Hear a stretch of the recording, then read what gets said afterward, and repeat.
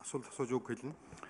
За засгийн газрын санхүүгийн нэгдсэн тайланг нэг иймэрхүү маягаар сонсоод өнгөрчмөрг байгаамаа. Энийг ер нь нэг их хурлын дэгийн тухай хуулинд өөрчлөлт хийх ёстой юм уу? Нэг арай өөр хэлбэрээр сонсдог, арай өөр хэлбэрээр энэ татвар төлөгчдөд одоо энэ татвар төлөгчдийн мөнгийг бид нэр хэрхэн яаж зарцуулсан юм бэ гэдгийг мэдээллийг бас нээлттэй хэлбэрээр хүргэдэг юм байх ёстой.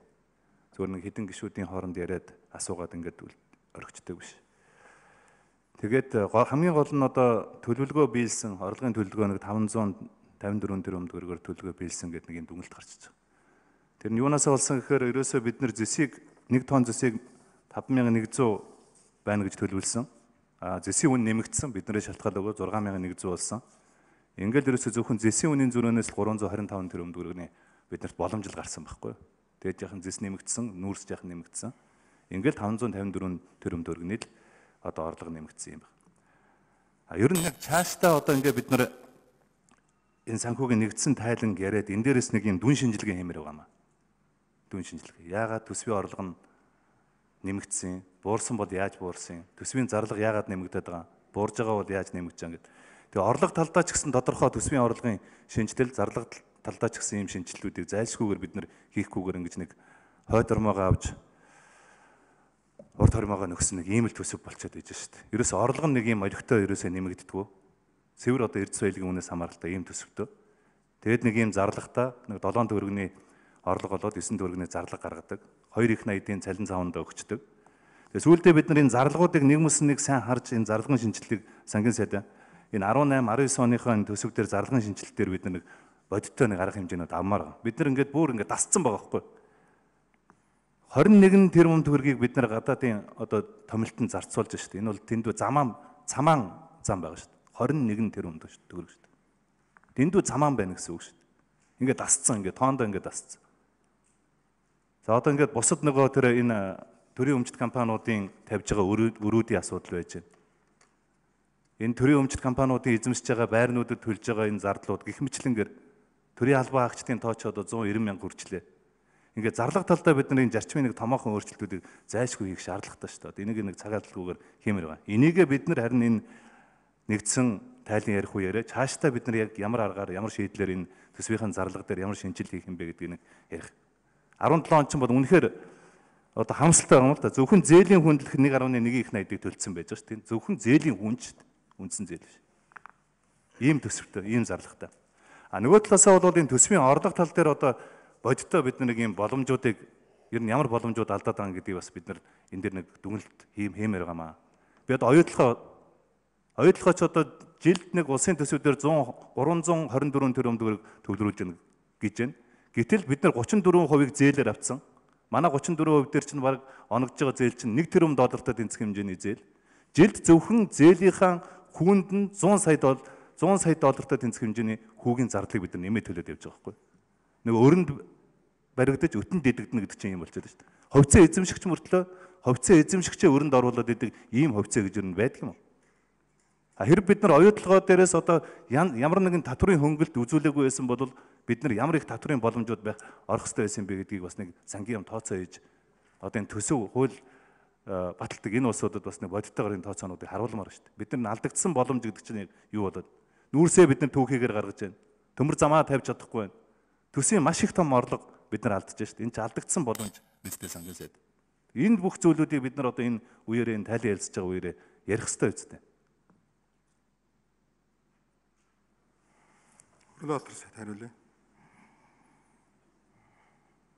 Хилцүүлэг нь ингээд их богинохон хугацаанд явагдаж байна гэж хэлж байгаа Л.Энх-Амгалан гишүүний санал нэг байгаа юм. Яагаад вэ гэхээр засгийн газрын нэгдсэн санхүүгийн тайлан гарсан хойно аудит хийсэн хойно ингээд оруулаад ирсээр байтал ингээд цаг хугацаанд шахагдсаар явсараад ингээд одоо хилцэж байгаа байдал нь. Энэ бас 7 сарын 1-ээс өмнө батлагдах учиртай байгаа учраас энэ дээр одоо анхаарья гэж хэлж байгаа тоо санал нэг байна. Хоёрдугаарт нь та зэсийн үнээр одоо төсвийн орлого биелсэн гэж. Тэр бол тийм биш. Яагаад гэхээр зэсээ үнийн давж байгаа орлого болгоно тогтворжуулалтын сангаар явчихдаг. Зэсийн үн өндөр байна уу, бага байна уу? Нэгдсэн төсвийн орлогот бол зөвхөн падлын байхгүй. Хамаагүй зүйл. Тэгэхээр төсвийн одоо зэсийн үнийн өсөлтөөс болж орлого ирсэн биш. Энэ бол нөгөө эдийн засгийн идэвхжил бас голдож хамаарч байгаа зүйл шүү гэдгийг бас онцлж одоо хэлмээр байна. Ер нь зэсийн үнээс хамаарат одоо орлого хэлбэлзээд байдаг энэ одоо буруу практикийг бол халаад тогтворжуулалтын сан дээр үнийн өсөлтийн зөрөөн тэндээ орж идэг. Энэ хуримтлагдж байдаг. Энүүгээр эргүүлээ цаашдаа бас үнийн зэсийн үн одоо ундаг. Энэ үед эргэж санхүүжүүлж явах ийм одоо хууль эрх зүйн орчин бүрдүүлсэн явж байгаа гэдгийг би хэлье. За оюутлоготой холбоотой төмөр зам баригдаагүйгээс холбоотой нүүрсээ зөв борлуулж чадахгүй байгаагаас алдагдсан эдийн засгийн боломж бол маш их байна. Энэ бол Монгол улсын хөгжлийг хойш нь татж байгаа. Ард иргэдийн амьдралыг дээшлүүлэхгүй байгаа гол нөхцлүүдийн нэг нь бол энэ. 10 жил төмөр зам ярьсан бариаг. 10 давхар байшинтай тэнцвэр хэмжээгээр өндөржилт алдсан. Хажуу зайгаар 20 хэдэн километрийн зөрөө алдчихсан. Энэ бол Монголын өнөөгийн эдийн засгийн хямралыг бий болгоход үнэтэй хувь нэмэр оруулсан. Үнэтэй бол таны хэлж байгаа санал нэг байна. Тэгэхээр энэ алдагдсан боломжуудыг бид нар бол нэлээд сайн тооцож одоо үзэх учиртай. Цаашдаа бид нар иймэрхүү төрлийн алдаануудыг гаргахгүй байхтар сайн анхаарч эдийн засгийн буруу бодлого явуулахгүй байх тал дээр анхаарч явах бол одоо зайлшгүй шаардлага бол бидэнд байгаа. Тэгэхээр энэ одоо эдийн засгийнхаа бүрэн боломжийг ашиглаад хөгжих юм бол Монгол улс бол өөрийнхөө боломжоос доогуур хэмжээнд хөгжиж явж байгаа гэж үздэг. Монгол улс бол одоогоос илүү өндөр хэмжээнд хөгждөг. Ард иргэдийн амьдрал үнээс өндөр байх ийм бүрэн боломж бол бидэнд бий. Тэгэхээр нэг зүг рүү харж бусад тэргүүний одоо бусад улсуудын тэргүүний туршлагыг үзэж дотоодынхаа ололт амжилтуудыг баталгаажуулж харж ингэж байж хөгжлийн бодлого дээр анхаарч ажиллаж чадвал бид нэр энэ боломжийг бүрдүүлж ажиллана гэдэгт бол итгэлтэй байгаа. Л.Энх-Амгалан гишүүнд 1 минут.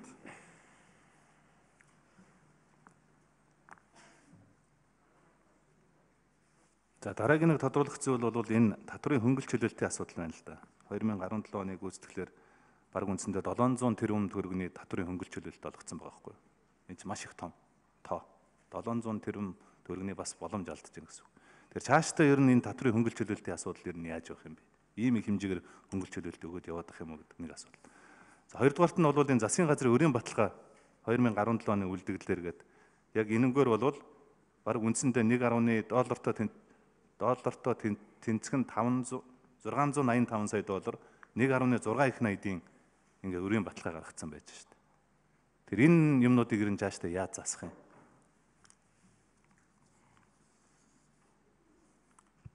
Өрлөөтөр сайд хариулъя. За, өрийн баталгааг бол бид нар бууруулсан. Энэ одоо бол яг энэ тайлагнсан хэмжээ нь бол 1.6 их найд төгрөгийн өрийн баталгаа байгаа. Энэний одоо өмнө бол эн чинь 3 орчим байсан үнийг бол ингээ буулгацсан байж байгаа. За одоо бол бид нар засгийн газрын баталгааг 1 төгрөгийгч бичиж гаргахгүй байгаа. Нийтдээ засгийн газрын баталгаа гаргаж өгөөч гэдэг хүсэлт бол 8 орчим ирсэн. Бүгдэн дээр нь засгийн газар бол татгалцсан хариу бол өгч байгаа.